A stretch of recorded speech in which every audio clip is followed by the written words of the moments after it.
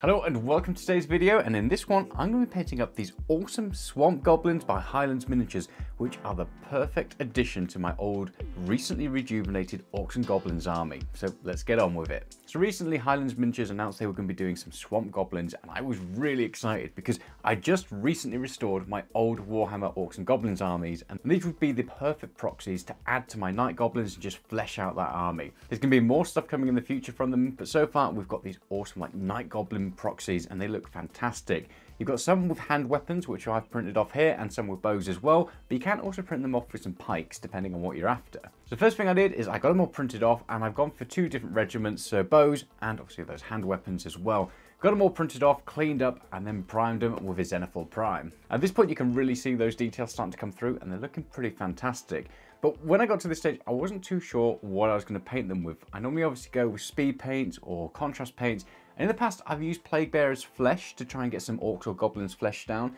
And the orc skin, I just think it looks too bright and really almost like a warpstone type glow. So I'm not massively keen on that darker, bright green. So I decided to delve into the newer contrast paints and actually give them a proper try for a change. Now the one that I ended up going with is Gut Ripper Flesh, and this kind of makes sense. It's made for the new Gut Ripper orcs, and this actually looks really nice when you start to put it on there.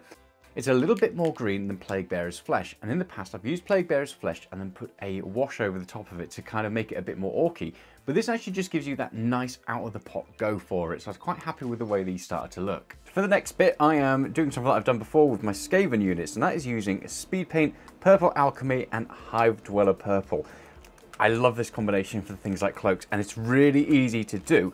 All you do is splodge it obviously onto your palette, and then you go from your highs first using that Purple Alchemy, just kind of get it where you want some of that more bright colour, and you go back in there in all more shadowy areas and stuff and use the Hive Dweller Purple, and it blends together really, really nicely. So I've got this one here that might not pick up on camera. Boom. Go away face. There we go. So let's grab one and do it with you guys on camera whilst we're still going. Now, one thing to bear in mind, if you use an ink for your Zenithal Prime like I do, try not to do too much wet blending. It'll gradually go together. Don't clean your brush in the process, so you kind of dip with your highs and you just go in and you alternate it and mix it up depending on what you want to do. So I slosh some of this on the highs there. A lot of paint as well. I like to really go quite heavy with this, which isn't good because it means I'm going to have to go back in there and clean it up later, which is going to be pain, and I'm going to most likely regret this decision. But get a lot of it on there so that way it's really wet. And that's nice and wet, and it means it just blends together naturally without you having to do too many brush strokes. Reason for that is, like I said, if you're using an ink like I am for my Zenithal, so my white, it'll then start to rub away at that and you'll just get lots of darkness and it just becomes a bit of a pain. And you just kind of go in there now with some of the darker stuff and get that and slosh it into all the shadows, and boom. It's just beautiful. I love the way this comes out. I was toying between, obviously this, my tried and true trusted purpley pink, or I quite like the idea of these all having these really bright orange cloaks, because they've got this greeny plague flesh face. I thought it'd be quite fun to give them orange cloaks to really contrast against it. I still could. I'm still currently on my melee units, so whether or not the ranged units, they could have bright orange cloaks with yellow highlights and stuff like that. I don't know. I don't know. So then I decided I would actually try the yellow and orange combination. And for that I used the speed paint, so I used Fire Giant Orange as the darker shade and Zealot Yellow for the lighter stage. And the thing with this is it kind of just blended in. It didn't really have that much difference between the yellow and the orange, which is a bit of a shame. But we'll come back to that later on when we get onto the highlighting and everything else. So once the cloaks were done, it was time to put some highlights on there. And I went with my new favourite method, which is a really quick and easy method. So for the purple cloaks, I used a highlight of Screamer Pink. And then for the orangey yellow cloaks, I used this Flash Gitz Yellow. And what I do with this is I use my normal just matte that I've got down that you'll probably see in all the B-roll stuff.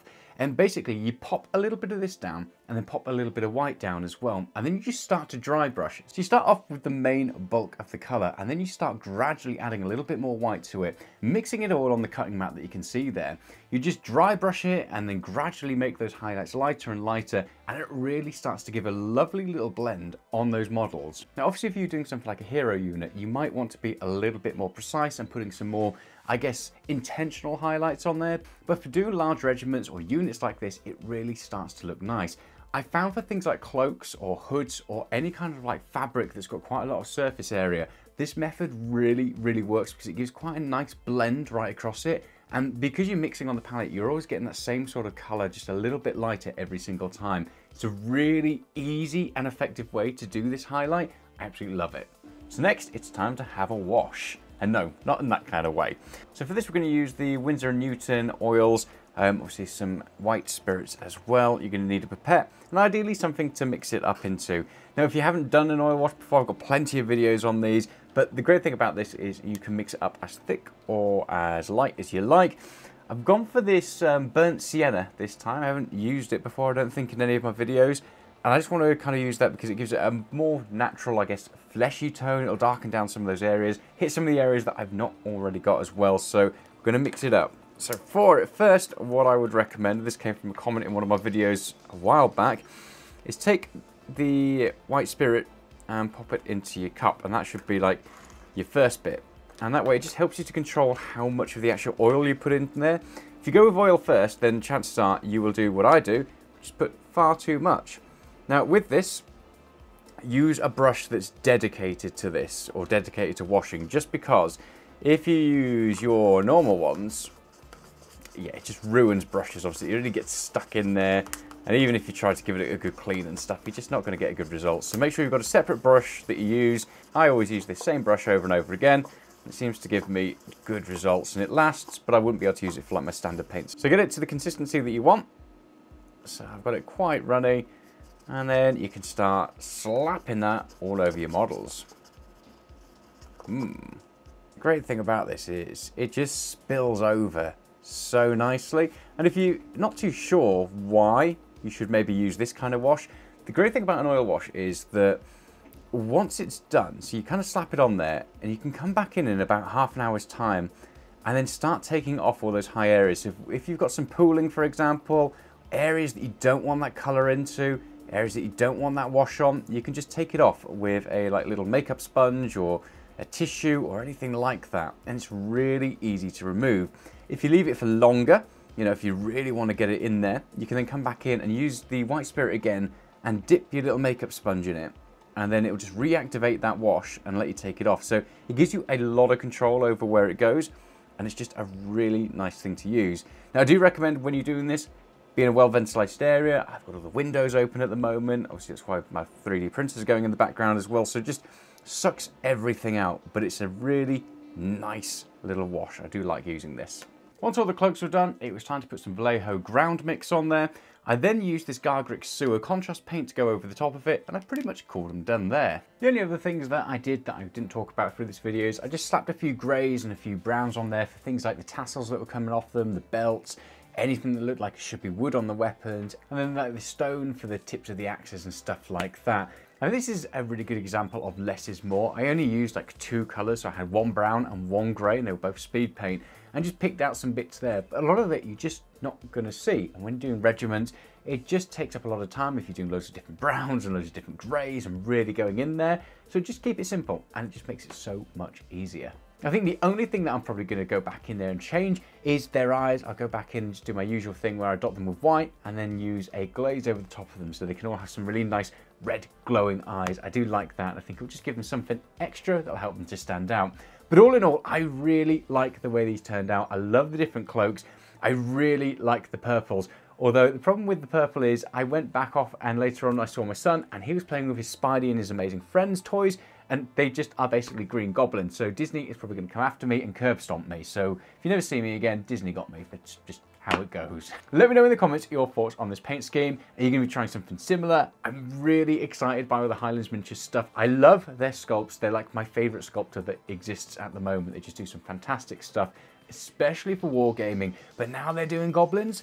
I'm really excited. Hopefully they're going to do some more, because that would be really, really fun in the future. This isn't a sponsored video. I subscribe to them on my own. I absolutely love their sculpts. But if they ever want to do a partnership, then yeah, hopefully they know where to find me. Hope you've enjoyed that video. Hope you can take some stuff away there that you can put into your own stuff, especially for things like the blending of the cloaks and then using that dry brush method. I found it really, really easy. I feel like I've mastered cloaks now. Did some Stormcast recently and I did a really nice cloak on that, and it was literally just using this. So it's a really easy and effective method to use. As always, head on over to my Discord channel. You can chat hobby and stuff like that over there. And if you really want to support the channel, head on over to my Patreon page. It just helps me to keep the lights on and just get more stuff and more subscriptions and all of that stuff, so I can make more content for you guys in the future. If you've got any questions, throw them down in the comments below, or obviously head on over to my Discord channel. But in the meantime, stay safe. I'll see you soon. Bye.